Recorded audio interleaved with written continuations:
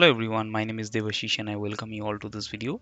So in today's video, we're going to discuss about SSDT table. So in the last video, we have discussed about system calls and there I have mentioned a term called SSDT. So in this video, we are going to dig deeper into that. So let's take an example. So suppose you have a Windows system and there we have a process running called notepad.exe, and this notepad.exe wants to write a file to disk. So to be able to write that, notepad.exe has to call an API called create file. Let's say create file A. So this API is exported from kernel32.dll. Now notepad.exe uses create file to write any file, maybe a.txt file to the disk.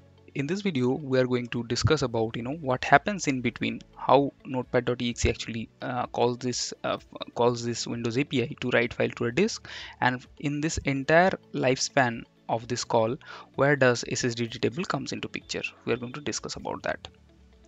So let's get started. So let's say you guys are already familiar with this particular video. Let's say this is the virtual memory of notepad.exe. Half of it, let's divide it as user land and rest is kernel land, and we have kernel32.dll loaded in the user land. And to be able to write a file to disk, this particular process has called create file A. Now the create file A will actually internally calls another API called ntCreateFile file A or ZW create file A. So this is actually exported from ntdll.dll. This is also loaded in user land only. So after that, the code of ntCreateFile A within ntdll actually responsible for making the system call, which we have discussed, which is center. So if you just disassemble the code of this ntCreateFile A, you are going to see something like this. As you can see, this is the disassembly of ZW create file or ntCreate file within ntdll. As you can see, there is a value called 25 that is being moved to register EAX, and after that we have the system call here, which is center. So what is this 25? So this 25 is an index in the SSDT table, which is a kernel data structure. So this SSDT table have several entries, 1, 2, 3, 4, 5 like that, and this 25 hex 25 is actually for create file. So if you dig into SSDT table, it will actually it will look something like this. So this is the index, and this is the function name, and this is the address, and this is the module where it is exported from. As you can see, for Windows XP it is actually based in ntkrnlpa.exe, but mostly it should be ntoskrnl.exe. This is the main kernel image of Windows.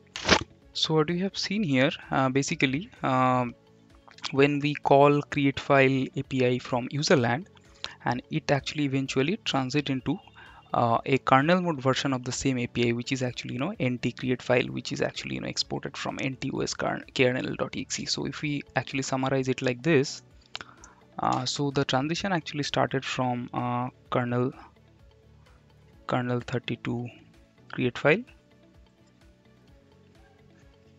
then NT create file or ZW create file, then the syscall actually takes place, which is actually 0x25, and after that the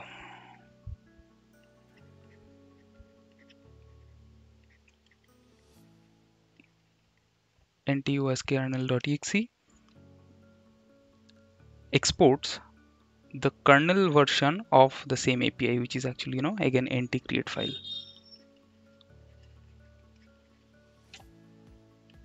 So this actually does the actual operation.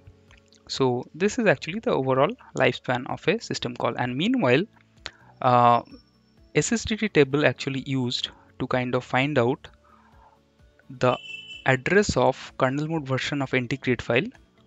So the SSDT table is referred to find out the absolute address of the kernel mode version of the API NT create file. So that is the main purpose of SSDT. Now, how we actually access SSDT table? So for 32-bit operating system and 64-bit operating system, they are accessed in different manner. So let's take one more example. So we have this user land and kernel land, and let's say we have a system call 0x1. Now the transition has to happen from user land to kernel land, and to be able to find out the kernel mode kernel version of the API which is associated with this particular system call, it has to refer KI service table, which is our service descriptor table. So for 32-bit operating system, KI service table pointer actually points to an array. So this array is basically indexed like this 0, 1, 2, 3, 4, 5, and each of these entries will actually hold the absolute address of the kernel mode API. So for example, 25 will actually hold the absolute address of NT create file API. Remember, this is the kernel mode version of API which is actually exported from ntoskernl.exe. So this is actually does the actual operation in the kernel. Now, how does it look like in 64-bit? So this is how it looks in 64-bit. The syscall actually takes place and the transition happens, and this is our KI service table. Now here the KI service table actually keeps track of routine offsets. For example, this one for this 2, 3, 4 like this. And to be able to find the actual function address, kernel function address, what you have to do, you have to do this. You have to take the system call, which is 01 in this case, and take the routine offset and do unsigned right shift, and that actually gives you the routine absolute address. And this is actually useful when you are actually trying to find out the address of your kernel routine through winappdbg. So that's all I wanted to discuss in today's video. I hope you have found this video useful. So if you have any further question, please drop those questions in the comment section below. So I'll see you in the next video. Bye bye. Thank you.